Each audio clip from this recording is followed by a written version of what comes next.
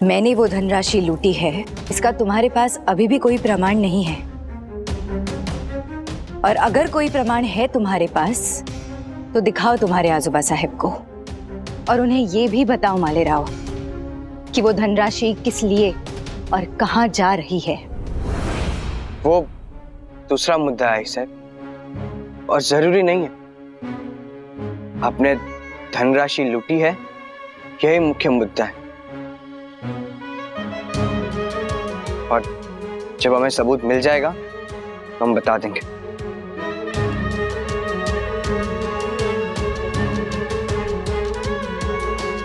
ये मुद्दा अभी भी पूरी तरह से समझ में नहीं आ रहा।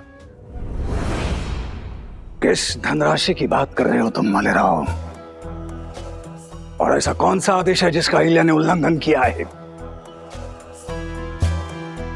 नहीं नहीं नहीं, पहले हमें ये बताओ, अहिल्या को तुमसे आदेश लेने की आवश्यकता क्या है? वो खुद दरबार में कोई भी फैसला स्वयं ले सकती है। वो तुम्हारे आदेश का पालन क्यों करेगी?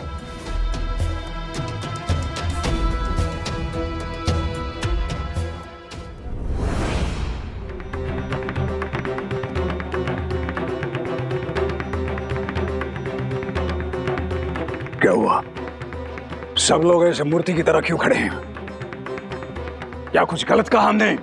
हमें अभी भी ये बात समझ में नहीं आ रही कि अहिल्या को मालेराव का आदेश लेने की क्या जरूरत है।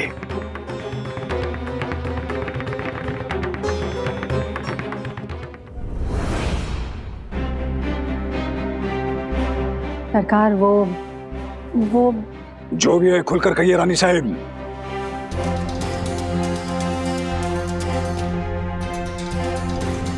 सरकार, अहिल्या के पास ये अधिकार नहीं रहे,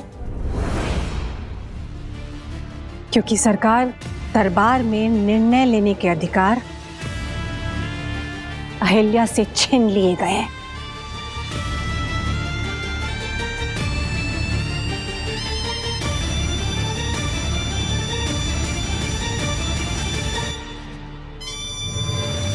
निर्णय लेने का अधिकार छीन लिया गया। किसने छीना अहिल्या से यह अधिकार?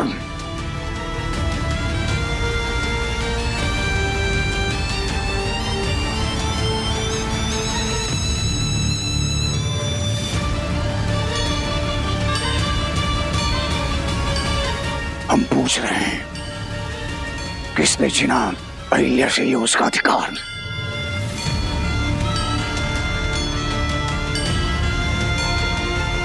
गंगाबा!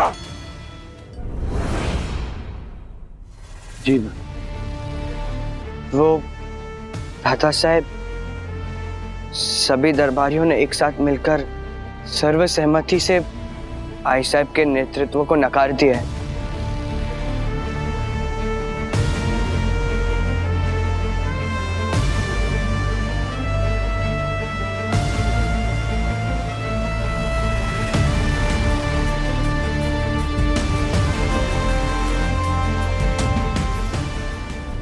आप इतने परेशान लग रहे हैं तो कुजी सरदार कि मुझे चिंता हो रही है। पता नहीं क्या हो रहा होगा वहां पे। मुझे लगता है कि आपको एक बार वहां पे जाना चाहिए। नहीं नहीं, मैं वहां नहीं जा सकता।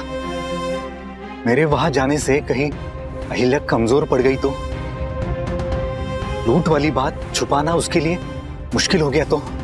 लेकिन तो कुजी सरदार, कभी ना कभी तो ये बात सबके सामने आ ही जाएगी। जानता हूं मैं, लेकिन अभी मालेराव ने इस मुद्दे को बहुत बड़ा बना दिया है, और मल्हार सरकार के अचानक आ जाने से एकाएक ये मुद्दा उनके सामने आ गया होगा। उनका गुस्सा 7वें आसमान पर होगा यशवंत। मुझे डर है कि कहीं उनके सामने मेरी जुबान ना खुल जाए। यशवंत, मैं तुम्हें भी सूचित कर रहा हूं, खुद पर संयम रखना। मुझे अहिल्या की प्रतीक्षा करनी होगी। जी।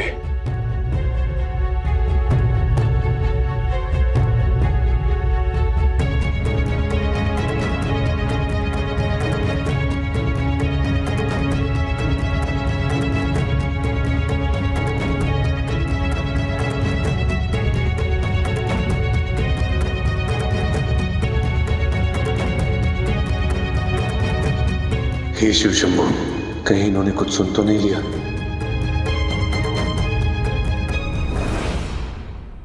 इतनी बड़ी बात हुई, इतनी बड़ी बात हुई, इतना बड़ा राजनीतिक संकट आया और तुमने अहिल्या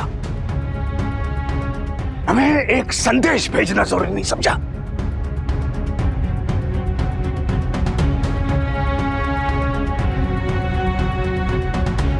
बाबा साहेब,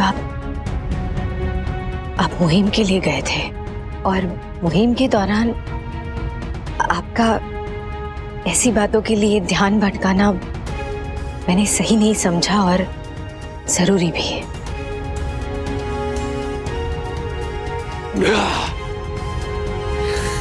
अहिल्या, कैसी बात कर रही हो तुम? ध्यान भटकाना जरूरी नहीं समझा, भले ही मालवा अपने रास्ते से भटक जाए।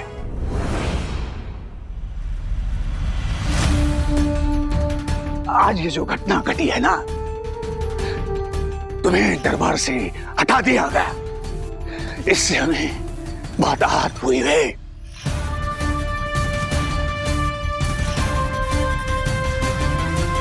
जब से तुम्हें देखा है इतनी सी थी, यही तो सपना था हमारा, सपना है कि तुम्हें राजगद्दी पर बैठकर मालवा की सेवा करनी है।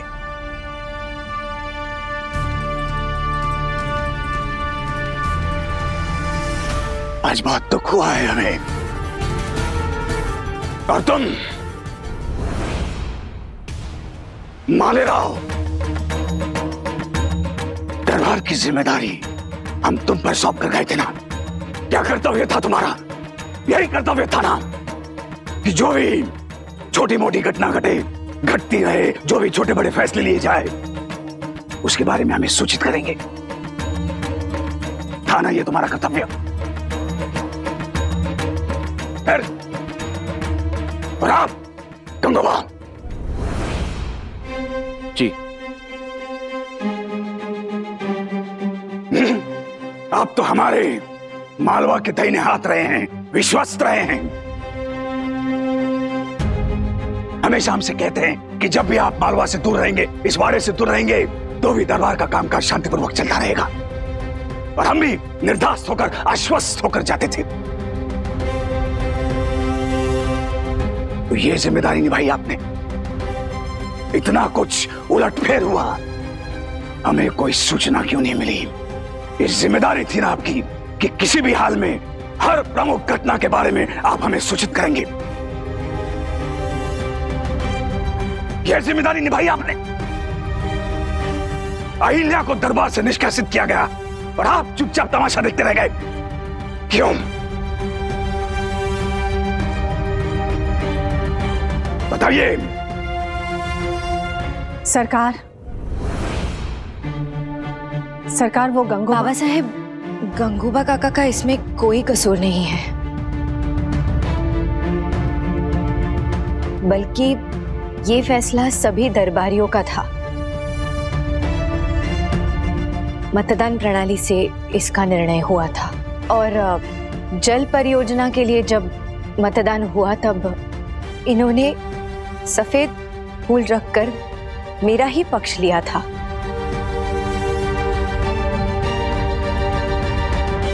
लेकिन फिर भी मैं हार गई। नहीं अहिल्या, नहीं, हम किसी ऐसी मत प्रणाली को नहीं मानते जो अहिल्या को अपने अधिकारों से वंचित कर दे। गंगोबा, आप जितनी जल्दी हो सके दरबारियों को दरबार में बुलवाइए।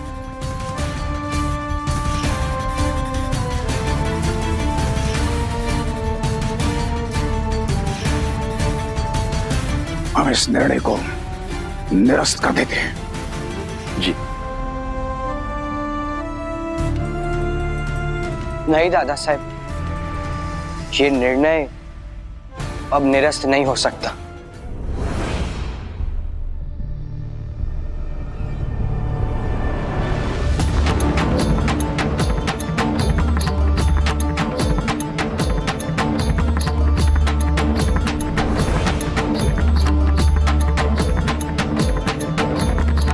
क्या कहा? क्या कहा? हमारे निर्णय को चुनौती दोगे? अपने दादा साहब के निर्णय को?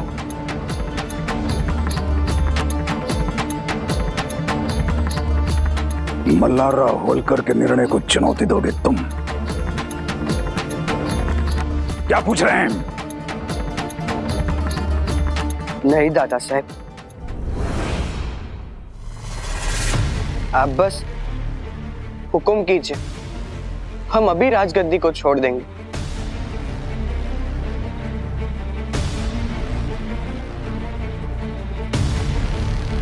सिर झुकाकर आदर पूर्वक आई साहब को राजगद्दी पर बिठा देंगे।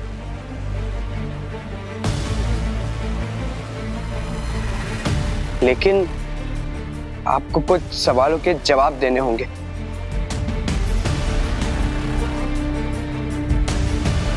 आप हमें राज दरबार का कामकाज सौंप कर गए थे ना, और यही सोच कर ना कि जब भी हमें आवश्यकता पड़े तो हम निस्वार्थ भाव से अपनी प्रजा के हित में निर्णय ले सके, है ना? हाँ तो दादा साहब, आपने हमें जिम्मेदारी दी थी कि हम जो भी निर्णय लें उन सभी निर्णयों में कोई भी निजी या राजनीतिक संबंध या किसी भी प्रकार का रिश्ता नहीं आना चाहिए, फिर चाहे वो आई साहब भी क्यों ना हो।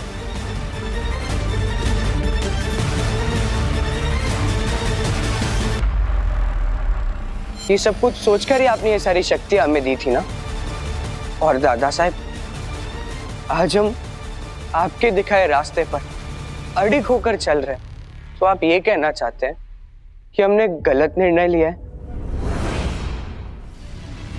क्या आप उन सभी निर्णयों को वापस लेना चाहते हैं?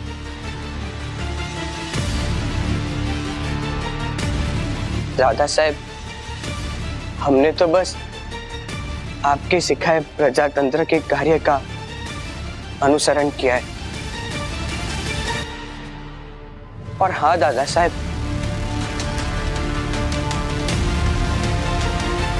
हमने आई साहब को उनके पद से नहीं हटाया है।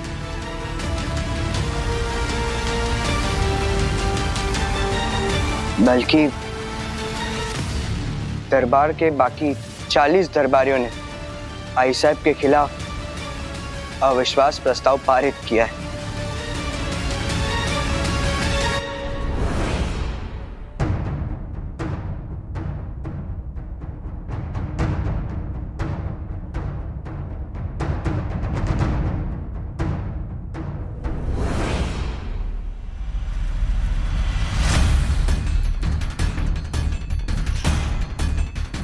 दादा साहब, हम तो बस उस राजगद्दी के पदाधिकारी होने के नाते दरबार के नियमों का पालन कर रहे थे।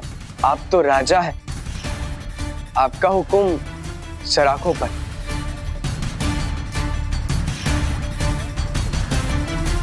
और उस आदेश को मानने के लिए हम तो क्या, पूरा मालवा प्रस्तुत होगा। और हाँ दादा साहब, उस समूह में सबसे आगे हम खड़े होंगे। दादा साहब, अगर फिर भी आपको ऐसा लगता है कि आपके दिखाए रास्ते पर चलकर अगर हमने कोई गलती की है, तो हम अभी आई साहब को उनकी गद्दी वापस लौटा देते हैं। दरबारियों को हम समझा देंगे, बात कर लेंगे हम उनसे।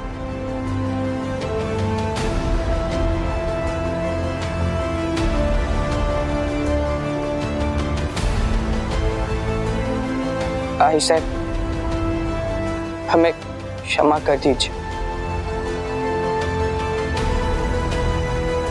हम स्वीकार करते हैं कि हमसे बहुत बड़ी भूल हो गई है आई साहब।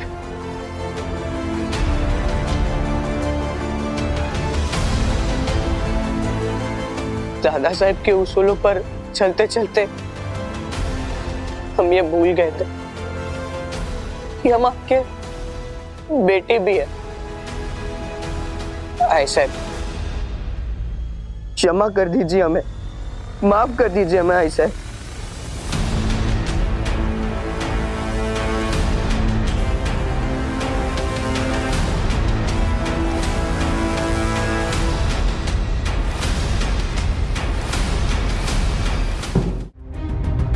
ये आई साहब का लूट वाली बात से क्या संबंध है? मैं कुछ पूछ रही हूँ। ये आप क्या पूछ रही हैं? मेरे प्रश्न का उत्तर दीजिए। क्यों जबरदस्ती कर रही हैं आप? देखिए, ये आपके जानने लायक बात नहीं है। ठीक है, वैसे भी मैं तो बस कहने भर के लिए अर्धांगिनी हूँ। अब सच में मुझे मानते थोड़ी ना। ऐसी बात नहीं है। तो कैसी बात है? पूछ रहे ना? अच्छा, समझ गई। आपको लगता है कि मैं आपके और राय साहब के खिलाफ चली जाऊंगी? नहीं राजकुमारी, ऐसी बात नहीं है।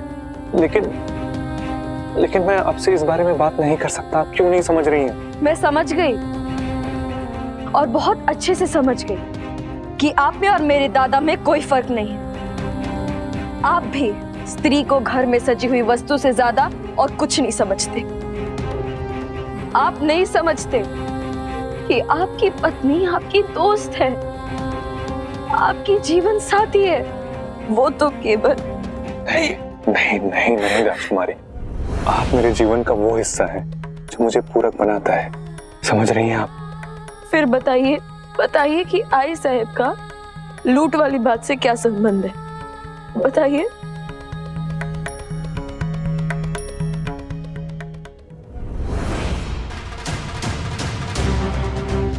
आई साहब, अब चलिए।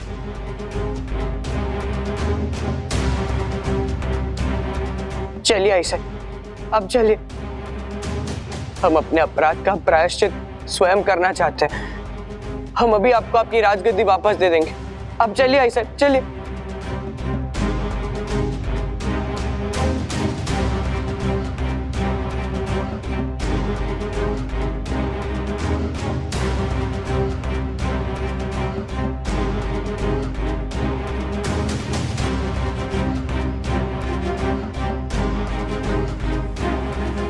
देखा दादा साहब? चलिए आई साहब, चलिए ना। मालेराओ,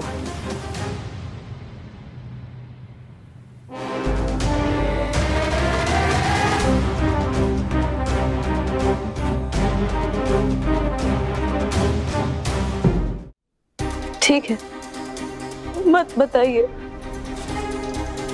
ठीक है, आप सुनना चाहते हैं ना, तो सुनिए।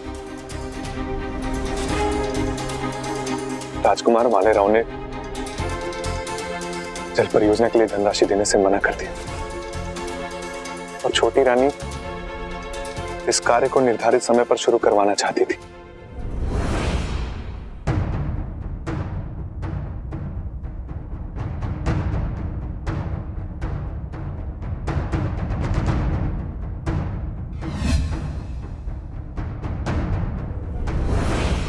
इसलिए उन्होंने ये रास्ता अपनाया।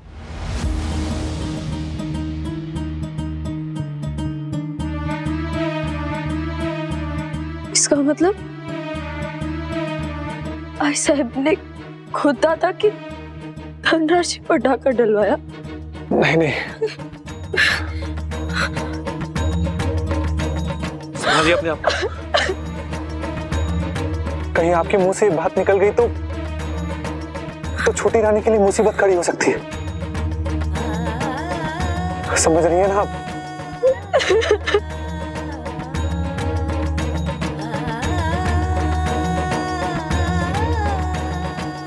नहीं मालेराव, हम तुम्हारी बात से सहमत नहीं है। हम ये कतई नहीं मान सकते कि अहिल्या का लूट से कोई संबंध है या कोई भी लेना देना है ना। एक बार के लिए मान लिया कि तुमने जो किया वो दरबार के नियमों के दायरे में किया, लेकिन ये मानना कि अहिल्या ने लूटपाट की है, हम तुम्हारे निर्णय से सहमत नहीं है।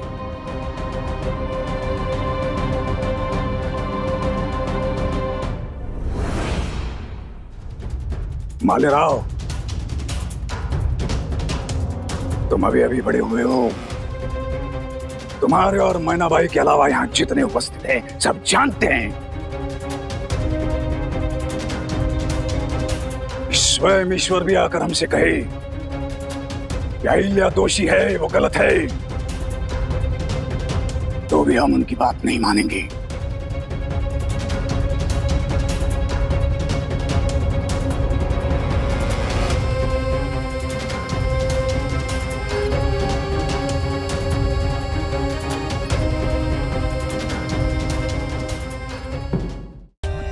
For more updates, subscribe to our channel, click the show links and enjoy watching the videos.